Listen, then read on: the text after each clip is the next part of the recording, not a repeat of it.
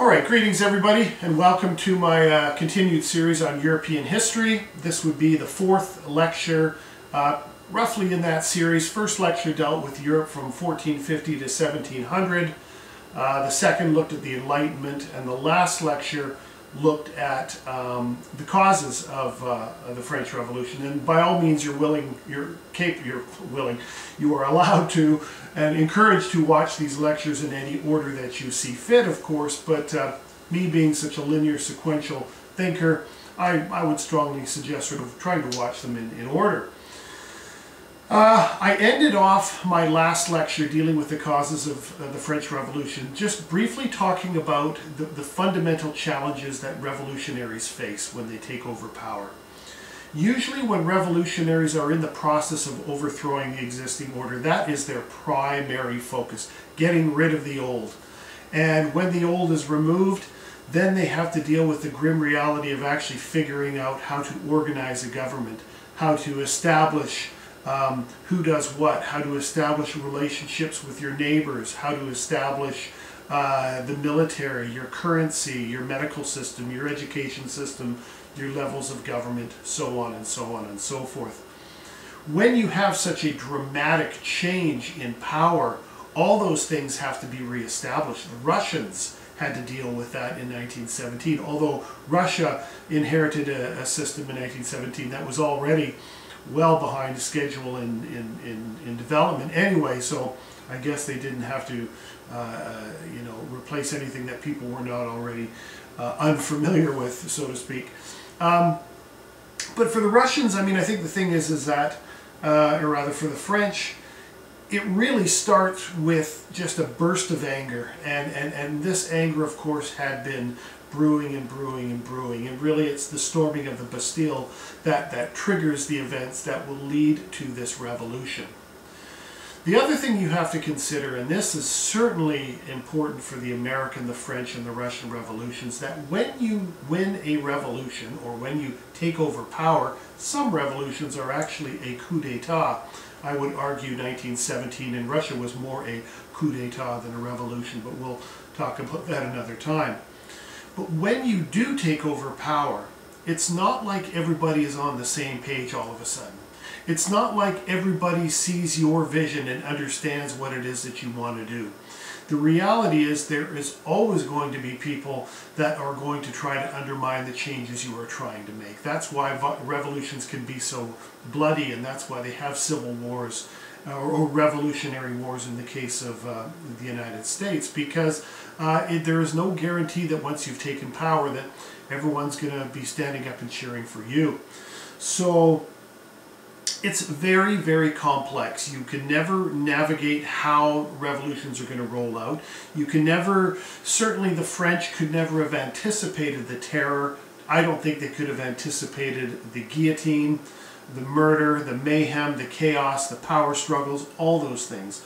All people knew in 1789 was that they were starving, they were angry, they were dying for a reset on their system and on their economy. So the French Revolution in many ways is really sets the stage for the 19th century, because it becomes a source of inspiration despite the mayhem of 1789 to 1799. It's really, at the end of the day, it's the Declaration of the Rights of Man and Citizen that people cling to. That's the document that people look to, and that was what inspired people to move away from absolutism and towards some form of constitutionalism throughout the 19th century. I always say that the French Revolution was to the 19th century what the Russian Revolution was to the 20th century. And what I mean by that is that while those revolutions may have failed to meet the expectations of the people in which they claim to lead, it was the idea behind those revolutions that became a tremendous source of inspiration. But for our purposes, we're going to be looking at France, and I do have a lecture, by the way, on the Russian Revolution, which you could look at another time if you wanted to. So anyway, let's move on.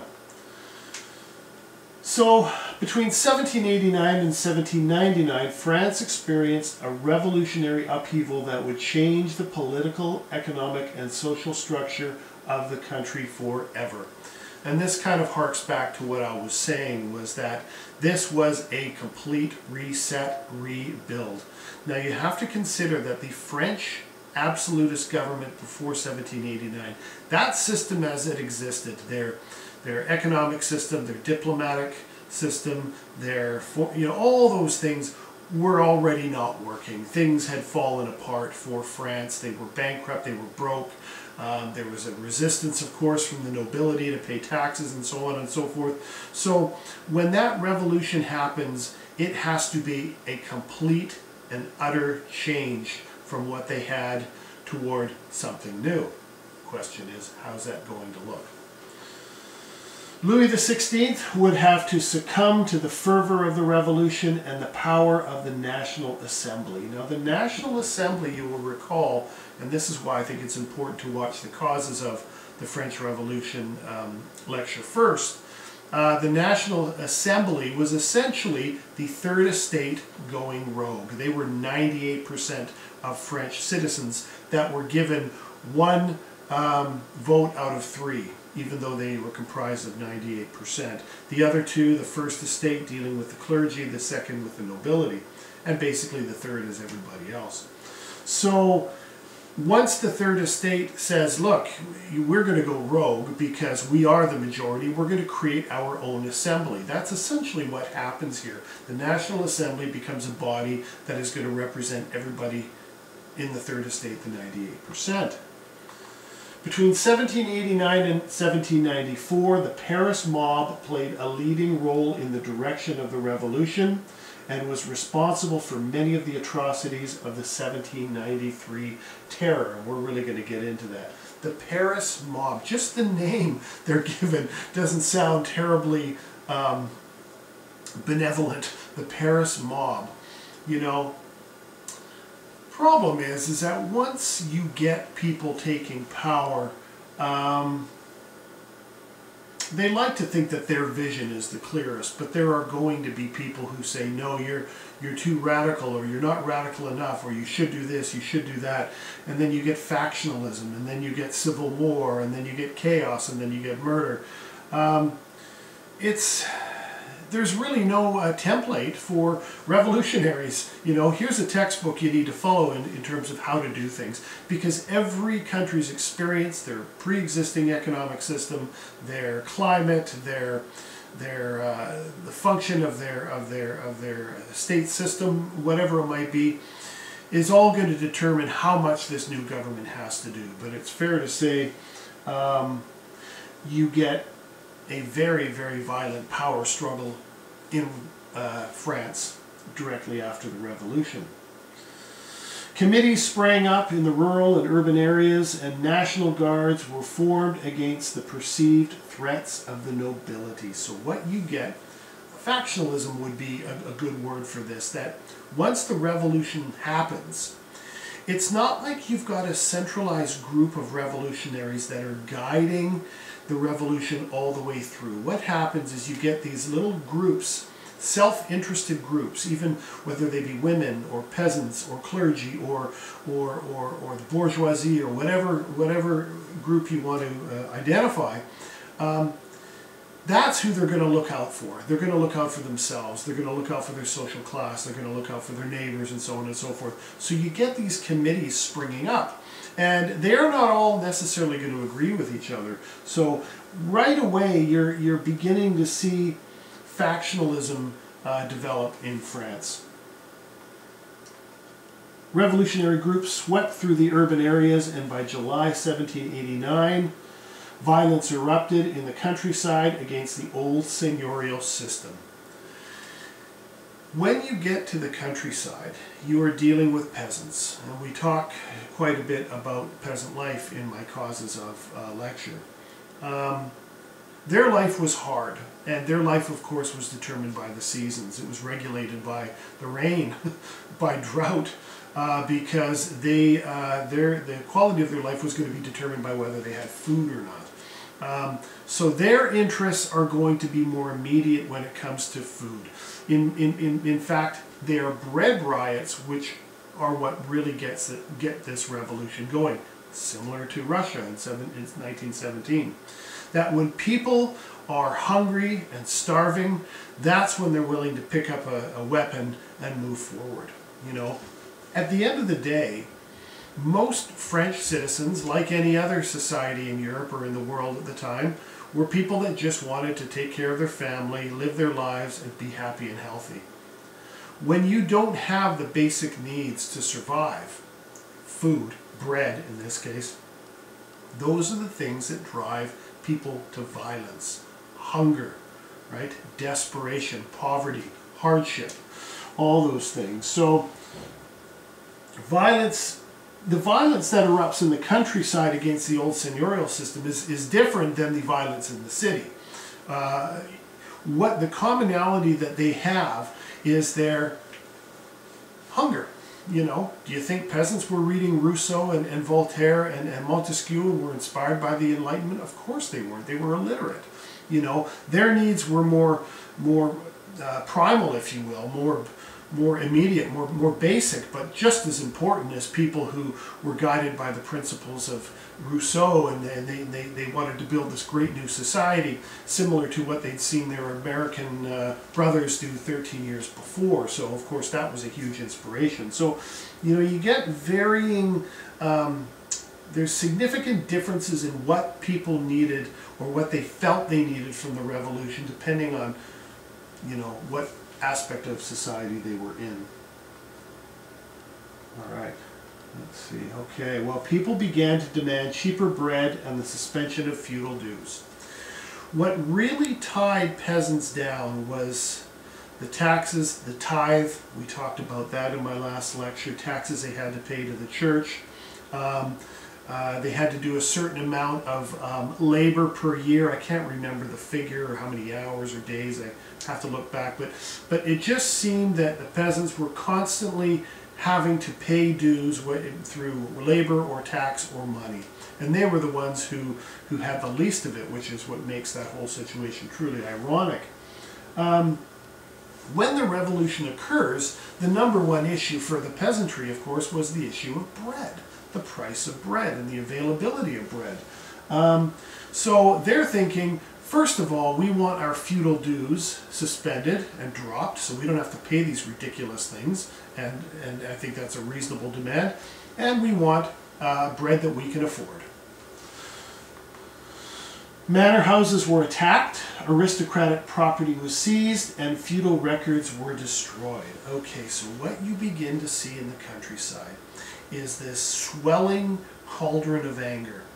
And the knowledge of the revolution having happened gives the peasants, a lot of them, the inspiration and the confidence to say, well, boy, we're gonna pay back everybody who's been keeping us down, so we're going to go to our manorial lord's home, we're going to burn it down, or we're going to take it over, we're going to drag out the manorial lord and hang him by a rope. But what's interesting is a lot of them were really focused on getting access to those feudal records that tied them specifically to that lord and to that property. So eliminate any evidence of their feudal dues or feudal ties, if you will, and then they can begin a new life. So once again, the revolution in the countryside is much more about food, about getting revenge on those that they felt had kept them down and kept them under their thumb for generations. Grain supplies were attacked and seized by hungry and angry peasants, right? Okay, once again, coming back to that idea of those were their immediate needs, was the bread. They wanted the bread. I mean, a lot of these peasants, as we said in my previous lecture, have big families. They got children. And at the end of the day, what's most important to you is the well-being of your family. And if you are denied the basic sustenance or substance to keep you alive, i.e. bread, you're going to do what you can to get it. And that's where things really begin to get complicated. The hysteria spread across the country through August of 1789, but gradually burned itself out as militias imposed law and order. So now, you know, the power center of the revolutionary government is in Paris. France is a big country, and the idea of micromanaging all these provinces is very, very difficult, because how people in these provinces are responding to the revolution is going to depend on their own situation, their own, you know, if you've got lots of food and you live by a beautiful clean river, and you know, you've got all the food and fresh clean water that you need to survive, how that revolution in that district is going to manifest itself very differently than in an area where there is drought and starvation. So it's not the kind of thing where everything just kind of happens smoothly at the same time. It's like a domino effect, and it happens differently in different places. That is, the revolution happens differently. The militias are sent out because chaos is really beginning to develop in the countryside, and they're sent out to sort of maintain some semblance of order. All right, well, the Great Fear resulted in liberal members of the aristocracy through the Third Estate to renounce feudal privilege. Okay, so once again, the idea that, you know, there were the people who had a degree of wealth, who were in the Third Estate, usually the self-made middle class. We didn't call them middle class yet. They were called, I guess, the bourgeoisie. Oftentimes these are lawyers or doctors, or they are shoemakers or candlestick makers or bakers or blacksmiths, people that work hard, that have a trade, that earn good money and provide a good service. There was a sense amongst many of these independent, relatively economically stable, and oftentimes well-educated individuals who said, you know what? Yeah, the feudal dues, they got to go. I mean, there are things that they would completely agree with in relation to the peasantry. However, this recognition did not mean that the aristocrats renounced their property and the rent they drew an income from. You know, the aristocrats are on a bit of it's a fine line. We support the peasantry in having their feudal dues renounced, but don't mess with my property. You know, this is my property. I will support these guys over here in principle, but I don't want you coming and taking what's mine. You know, and that's where things get difficult. You know, who owns what? Why do you own that? Did you earn it or did you inherit it? So on and so on and so forth. So, as a result, it was decided that taxes would henceforth be paid proportionate to income. All right. And other aristocratic privileges would be eliminated. Okay. So now you are going to see the nobility paying taxes, whether they liked it or not. Even the more progressive nobles, if you will, were going to have to pay taxes. But it was going to be determined, the amount of tax they paid was going to be determined by their income. So, not unreasonable. In addition, the church would cease to collect the tithe, but rent would still be paid to live on church land. Okay, so the church now would stop collecting that tax, which I seem to recall it might have been 10% of their income. I'd have to go back, but either way, it was a fairly significant tax, and it would have to, they would no longer be collected, but they'd still have to pay to live on the land. Right, and so, you know, I mean, these are the early days of the revolution, and things are kind of being negotiated and improvised, you know, and I think oftentimes if you get 100 peasants with torches and pitchforks approaching your manorial estate, you're going to be pretty conciliatory. If they want this, you're going to say, well, sure, okay. The threat of violence can encourage people to do all kinds of things, so even give up your property if it's going to save your life.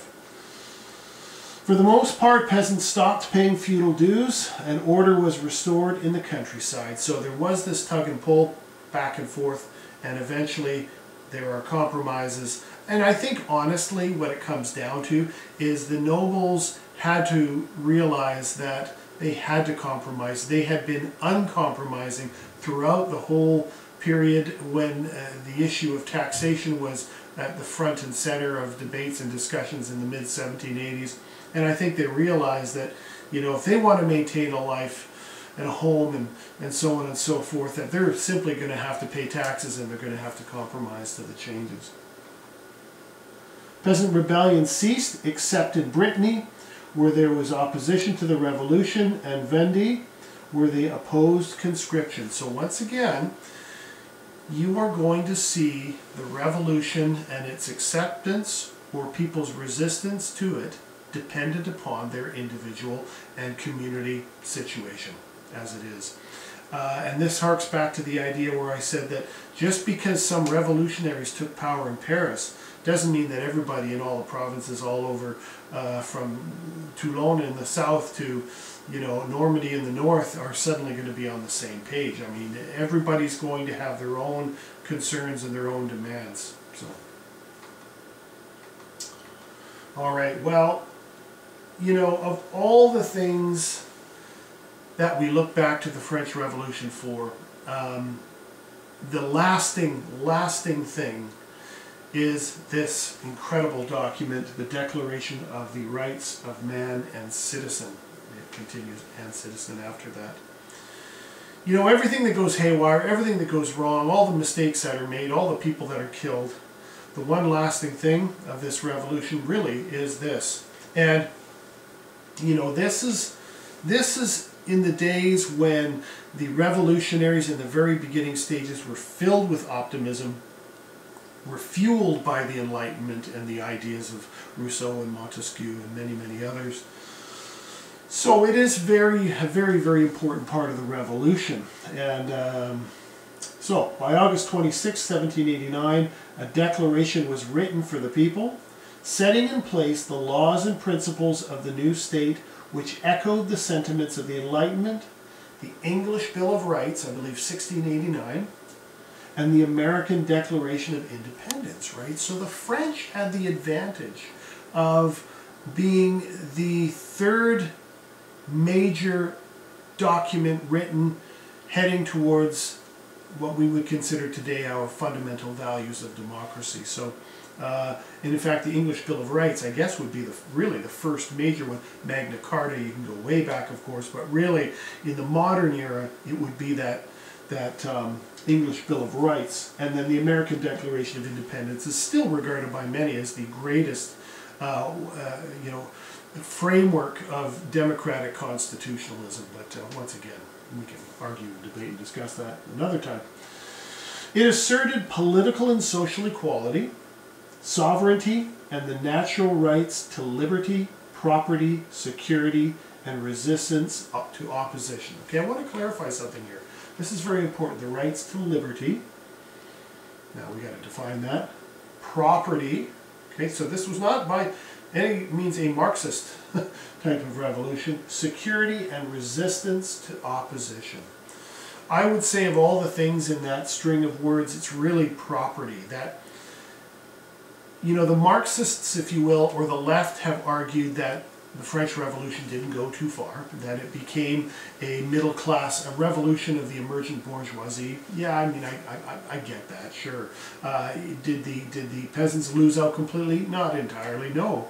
There were a lot of positive changes made for the peasants, but certainly the mid-19th century Marxists would say, well, the revolution was heading in the right direction, but, you know, it didn't go far enough in taking complete control of all property to ensure real equality. But we'll leave that up to the Marxists to debate and discuss for now. Taxes were raised by consent of the people, okay. So they had to come up with a new voting system, which they do. That three-estate system has to go. Old privileges of the aristocracy were abolished, and state power would become pervasive. Okay, this is where we see the beginnings of a, for lack of a better term, a police state. That is, in order for the central government to ensure that their constitutional demands, if you will, are made available to everybody in France, you have to go out into the countryside all over France and enforce what it is you want to do, whether people like it or not. Now, for the most part, when people hear this language, there's a lot of positive connotation to these words. People accepted it.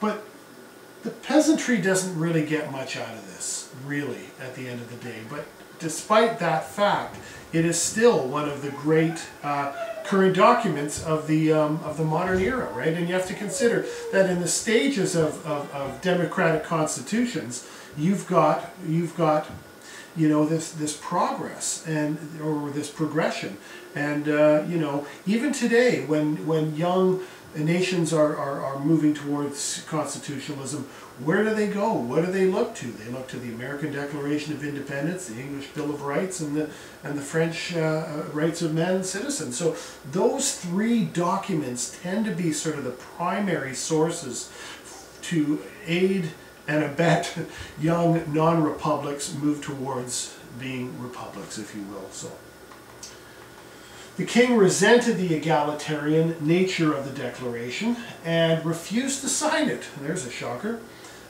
He would move to assemble troops to retain his position as ruler by divine right. This is where poor Louis XVI makes a tremendous mistake. I mean, he could have found himself in a constitutional role as a figurehead, if you will, much like the transition that occurred in England. But he was too stubborn, and he was too much emboldened by this idea that he was a king by divine rights. So I think he didn't see the writing on the wall. And, you know, for that, I would say Louis XVI is a tragic figure. Now, keep in mind, I do talk about Louis quite a bit in previous lectures, but, you know, he wasn't a bad guy. He was relatively shy, introverted, much like Tsar Nicholas II, actually, in Russia before 1917. Really interesting similarities between those two revolutions in so many ways. But, you know, he could only rule by what he knew and what he'd learned and what he'd been taught. So, you know, here he is thinking he is the king by divine right, God-given, you know, rights. And he just simply wasn't willing to share power or to play second fiddle to this new constitution. So, very, very difficult decision for him to make, but I don't think he was capable of doing it, frankly. All right, so in this late summer, 1789, rumors swirled in urban and rural areas rather, that aristocrats were plotting to deprive peasants of bread. Okay, so many citizens ransacked storehouses and manors to take the grain for themselves. Okay, rumor. Boy, rumor spreads like wildfire during this time. And a lot of it is just that rumor. You know, is there legitimacy to the idea that the aristocrats were plotting to deprive peasants of bread? Certainly there could have been, especially if they themselves were short of bread. Then they would do everything they could within their social status to ensure that they had bread at the expense of everybody else, including, of course, the peasants.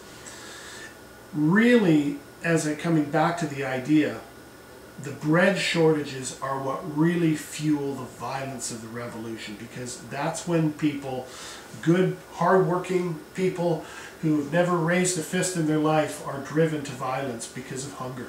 You know, that's, at the end of the day, that's what pushes people to violence. While 1789 was a good harvest that year, there were major problems with distribution, as in October, when women arrived at markets with crying children to buy bread to find none was there. My gosh, there could be, I can't imagine there could be anything more difficult than being a parent and watching your children weep out of hunger. You will do anything. You will maim, kill, slaughter. And it sounds terrible. Sounds like something out of Lord of the Flies. And it probably, well, revolutions are something out of William Golding's Lord of the Flies. But I mean, at the end of the day, if you need food to survive, you are going to do what you can to get it. And this leads to, I believe, the Women's March, it's called later. An officer suggested to the women march to the Palace of Versailles to demand bread from or to Louis XVI, which effectively dispersed an unruly crowd. So the officer sees the writing on the wall that there's a swirling cauldron, and he wants to take that anger, move it out of this vicinity and say, why don't you go to Versailles? You've got a very legitimate case about needing bread. Take it to the king. So as this women's group with babies in hand and toddlers in tow, head towards the Palace of Versailles. People are watching, and they begin to, it becomes a groundswell, because other women are coming and going, hey, what are you guys doing? Well, we're going to Versailles to demand to the king that we need bread. Why don't you come along? You hungry? Darn straight. I could use a loaf of bread. Let's go. Don't want to be suggested it was that simple, but that's how things develop, right? That people come out and everyone's in the same situation. Everybody's hungry. And by the time they get to Versailles, the crowd's pretty big, and I think the monarchy was terrified of this unruly mob, if you will. As they marched to Versailles, their numbers swelled to 6,000. There's the number precise, well, not precisely, but roughly.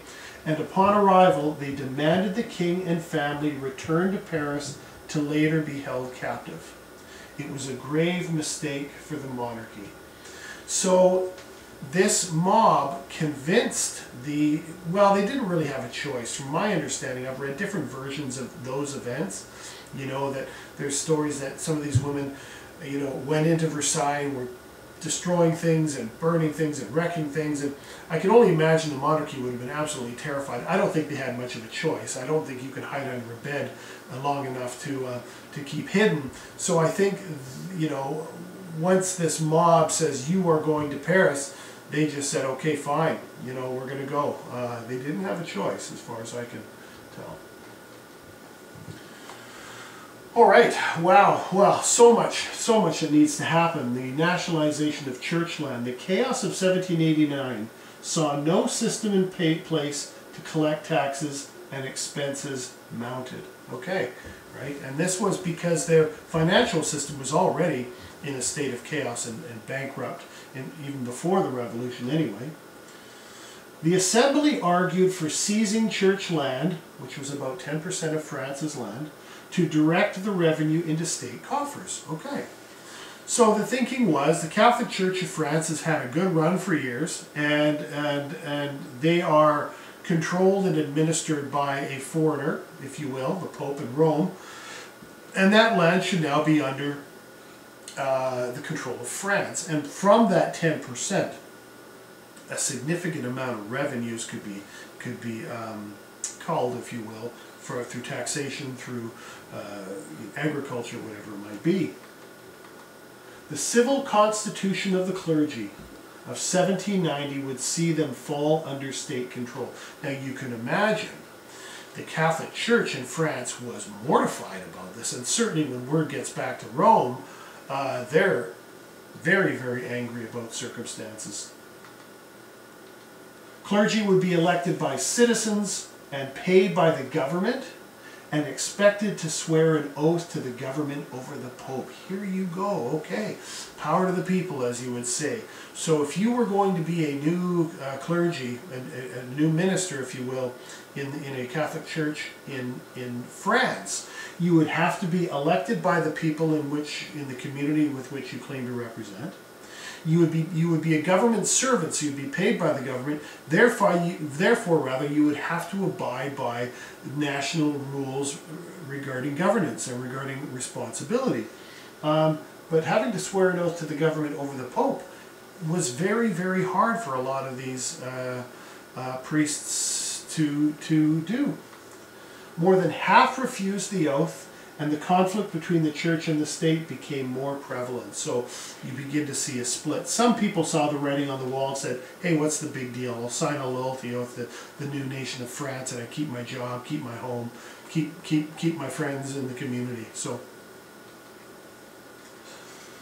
all right, here you can see now, I don't know how well you can see this. What you can see here is just all these different colors. I don't know how well, it's probably pretty fuzzy from your vantage point, but these are all the provinces, the districts, if you will. So you have to restructure the administrative framework of France, and that's what they have to do. New levels of government and the judiciary needed a major update, as much of the absolutist bureaucracy had been eliminated or completely altered.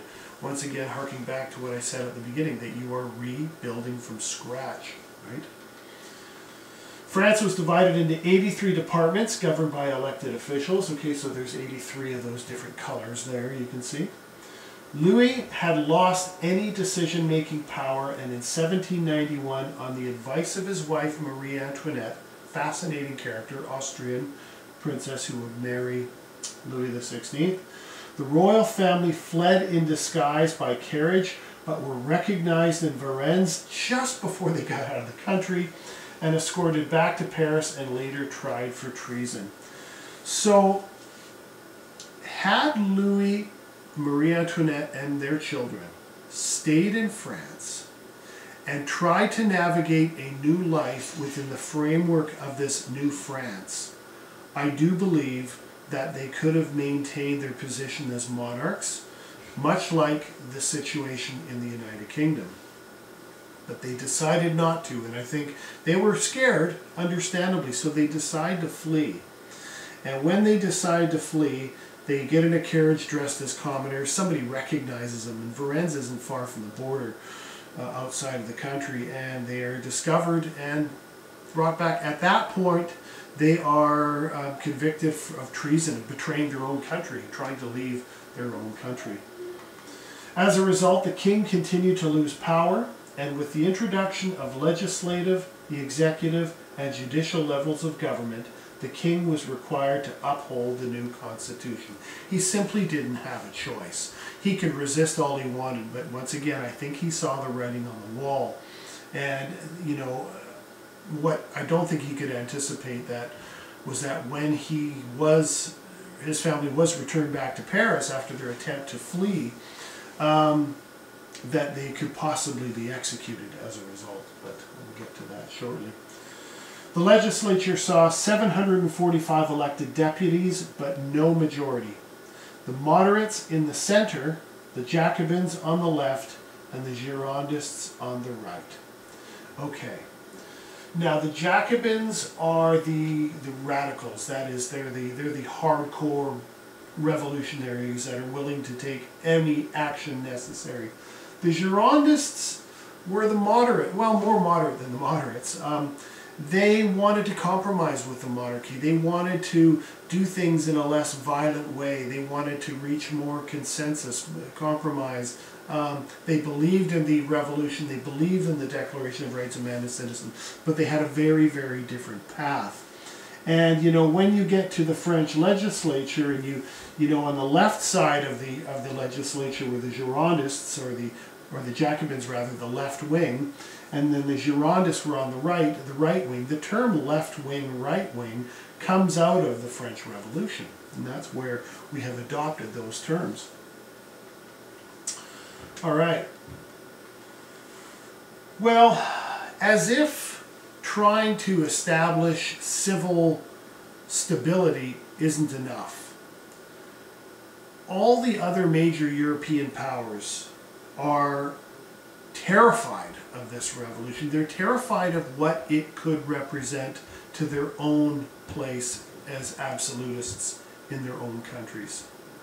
It's not unreasonable to think that royalist families and absolutist monarchies throughout Europe see in the French Revolution a great inspiration for people in their own countries. So they have got to get in there and douse that fire before it spreads. And that's where, you know, the idea of using revolutionary ideas as a spreading, much like communism in the 20th century, we used the idea of the spread of communism like it was a bacteria that if you didn't inject it with a good dose of antibiotic, it's just going to keep spreading.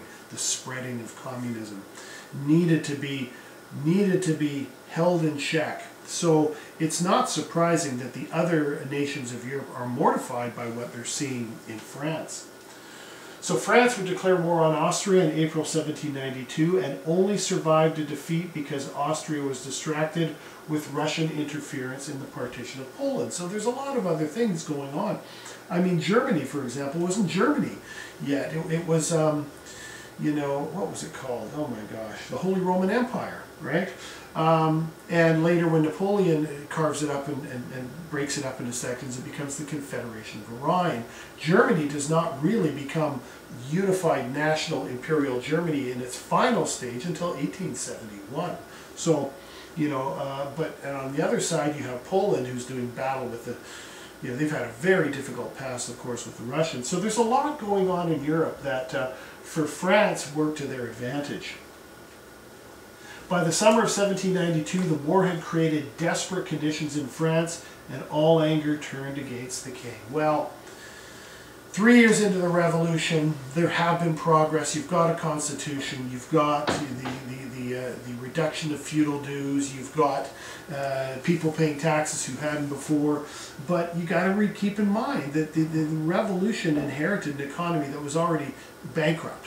And that's not going to get any better overnight just by overthrowing the government. So the more that the happiness in people's lives are delayed by struggle and political infighting and everything else, people are beginning to really vent and turn their anger toward the king.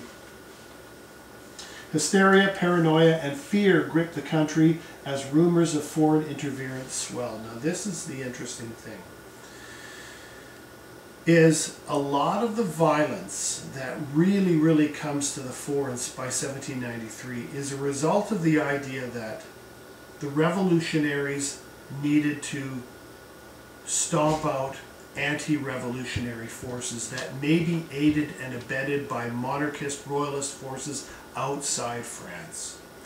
The threat of foreign invasion on France gave a pretense to the revolutionaries to kind of declare, if you will, martial law.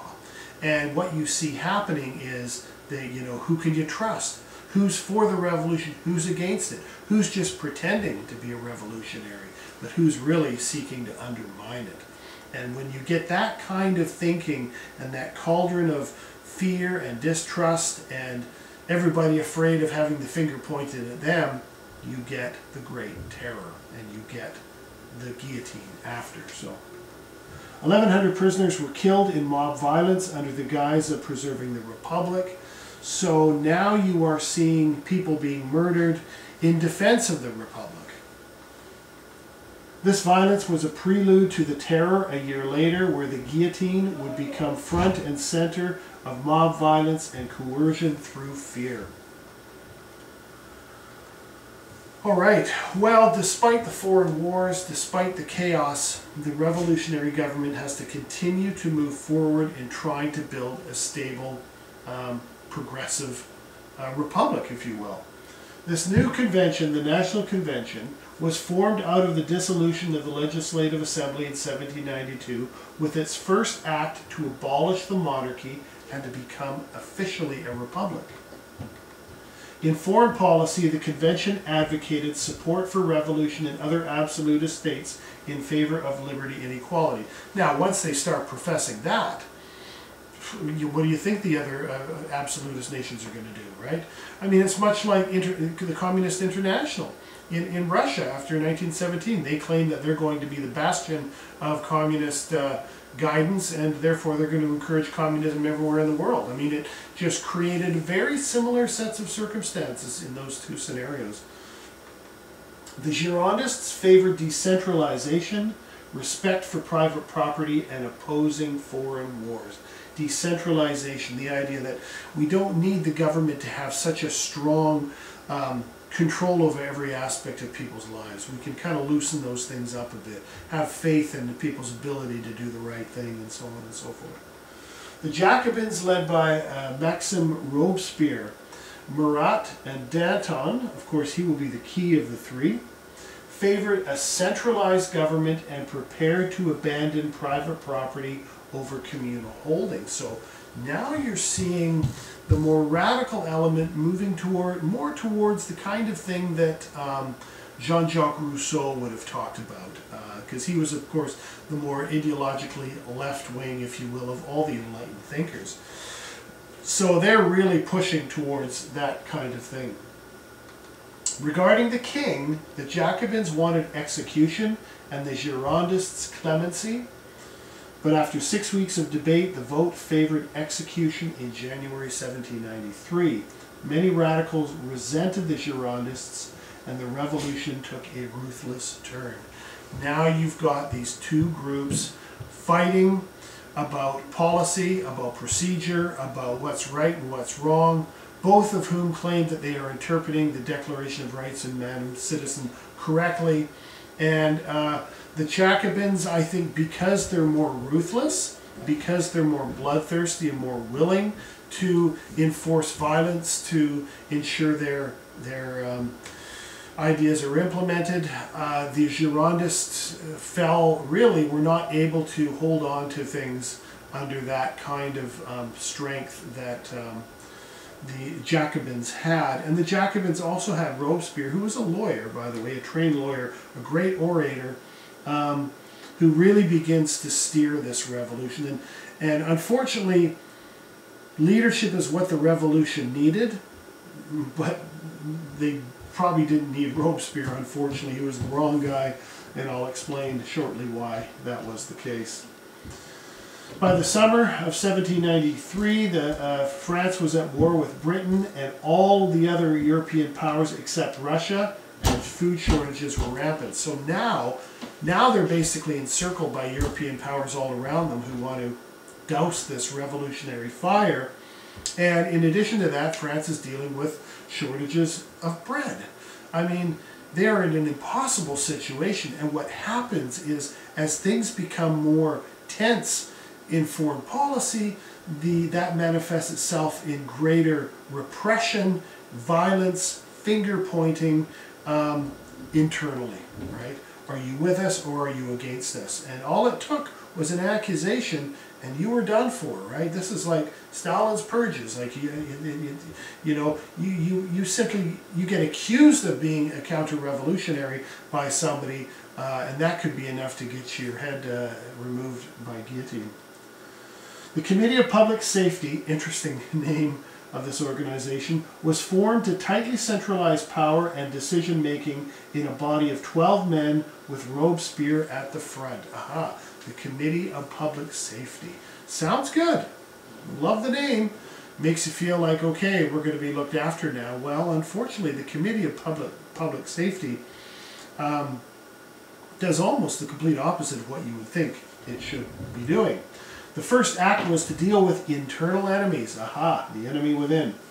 Perceived and real, unleashing the reign of terror where 20,000 people were guillotined for mere suspicion of treachery. Mere suspicion.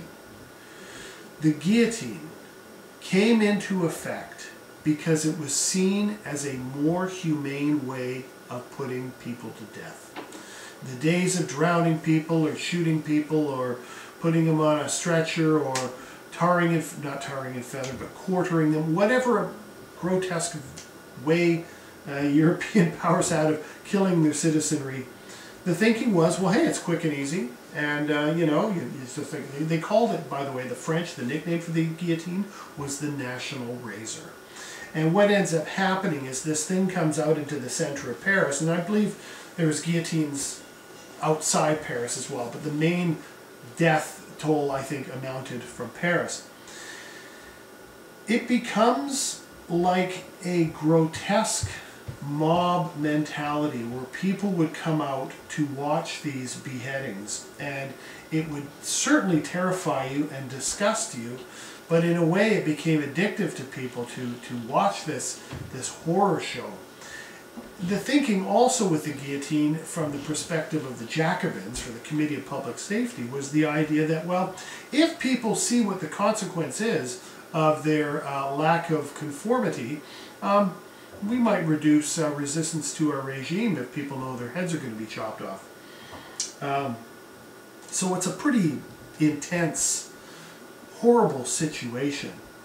And I got to tell you now, just a quick segue, I had many years ago a student put up his hand and he said to me, he said, Mr. Tolman, when somebody gets their head chopped off, do they feel their head land in the basket, and are they able to see the guillotine for a few seconds before their lights go out? And it was a great, I mean, it's a great question, but I was so struck by the question that my answer, which was a quick knee-jerk reaction, was, well, I said, well, there's really only one way to find out. and then the class was quiet, and then they all burst out laughing. I believe there have been studies. I think it's like 4 seconds. I don't know. And I don't really know how you can prove that. I don't know how science can prove that. I like to think that you could know these things, but at the end of the day, I think the only way to find out if you are able to see anything for even a millisecond is to go through that process yourself. So I don't think there's going to be many volunteers for that. Victims included members of the royal family, aristocrats, clergy, political enemies, and anyone accused of military or political treason. Once again, accused is the key word here. That's all it took. You were accused and you had your finger pointed at, you were done for. A lot of people who get put on the guillotine are people who are unfavorable in their communities. They might be seen as individuals that have been greedy or ill-mannered or rude or disliked by others in the community, and sometimes that's all it took. And so, you know, if you're a good human being and you're compassionate and showed empathy for the kindness towards and goodwill towards humankind, you might be spared the guillotine. But if you had a reputation of being a malcontent and an abusive individual, chances are pretty good you'll find yourself on the chopping block. Well, by 1795, the revolution had gone through so many radical changes and infighting and foreign wars and committees oh my gosh, I mean, people were actually by 1795 people were exhausted from the turbulent years of this revolution. And by the mid-late 1790s, all vestiges of the old regime were removed, and now many could rise in status out of talent as opposed to class. So one thing the revolutionaries really believed firmly in is that if you were talented and good at something, you should be awarded for that. Now this could manifest itself from a trades perspective, that bread, you know, bakers and blacksmiths and people who had a talent in sewing or whatever it might be, or tapestries, should be allowed to and should be encouraged to rise up. But in government, you didn't need to be an aristocrat. You just needed to be somebody, probably would want to be somebody who had a certain degree of education and was literate to some capacity. But you're seeing people rise into positions in government who were able to rise into those positions by talent, by capability. The goal was to create a whole new society, including the cult of the Supreme Being, which I'll explain, which was an attempt to destroy Christianity, but the people did not support the idea. This is where Robespierre goes a little bit, you know, drunk with power, you know, where he sees himself as sort of this supreme being, and that they're going to replace Christianity with this new French revolutionary religion, with Robespierre as its leader. And most French citizens were saying during this period, this doesn't feel right. This is Robespierre going off center. Now keep in mind, Robespierre was the key individual who was responsible for much of the terror and the murder that was occurring in France, and you know, he will get there will be consequences for Robespierre. Simplicity in clothing prevailed, and powdered wigs and jewelry were cast aside. The metric system was introduced, and a new revolutionary calendar was created with new names for dates and months. This was a bit crazy, you know, the idea that they're going to create their own system that is completely uncalibrated with the rest of the world. I mean, even Lenin in Russia in 1922 decided to change their calendar to be in synchronicity with everybody else. They had been, I think, 11 or 13 days behind because they were still on the old Julian calendar when everyone else had moved towards the Gregorian calendar. That's another story, but here the French revolutionaries are creating their own completely revolutionary calendar system, completely out of sync with everybody else. Well, things began to simmer down. The Jacobins were the first state to use totalitarian methods in the name of liberty and democracy. After a year of irrational and murderous policies, 40,000 people were killed and people began to question the leadership. Well, there's a shocker. People were not happy. It was a terrifying set of conditions to live in. Is this what the revolution was supposed to bring? Me to be in constant fear of being accused of something? Robespierre would be seen as the main cause of the violence, and previous allies turned on him. In July 1794, he himself would be guillotined. What a tragic situation this was. So the guy who's like, you know, the main figure in fomenting and perpetuating the terror of the revolutionary years, he himself gets thrown in prison, and the night before, he manages, I don't know if somebody gives him a pistol so he can kill himself before he has to face the guillotine. He shoots himself in the head, but he basically shoots kind of his jaw off. Not off, it's just kind of hanging. So he doesn't die in the process, so he's in excruciating pain. They tie up his head with a handkerchief to keep his jaw in place, and there he goes to the guillotine, marched out with his jaw nearly shot off. Now, I don't know if this is entirely true, but I do remember reading an account on the French Revolution many years ago that claimed, and once again I can't confirm this, but it's an interesting idea, that the decision was made that when Robespierre was to face the guillotine, he would be the only one, by the way, as far as I know, to face the blade coming down on his own neck upwards. So I'll give you an example. When people went to the guillotine, their heads were facing down. They couldn't see the blade. They would hear it, and then whoosh, off would go their head. He was tipped the other way, so he would see the blade come down on his neck. And apparently, as the guillotine came down, you could hear this horrible shriek, which I'm sure was partially inspired by the pain he was feeling, and off came his head. So, terrible situation for him. The National Convention would dismantle the system of terror and move toward moderation. Once Robespierre is executed, there is this sort of post-McCarthyism, is the best way I can think of it, where everyone kind of goes, what on earth have we allowed to happen in our new young republic? And there's a move away from the radicalism of the Jacobins and the terror, and a move towards greater moderation. But even moderates still had to face dealing with the economy, dealing with moving forward, dealing with establishing relationship with their neighbors in Europe. In 1795, a new constitution returned power to the propertied classes, okay? And the new government, called the Directory, there's so many names, I know, you don't have to memorize, unfortunately. This one, the Directory, faced insurmountable economic challenges. And until the Napoleon coup d'etat in 1799, when citizens craved economic stability and law and order. So when Napoleon comes into the picture in 1799, French citizens by the late 1790s are craving stability, craving responsible leadership. In many ways, they feel like they need a firm hand. You know, people were ready for it.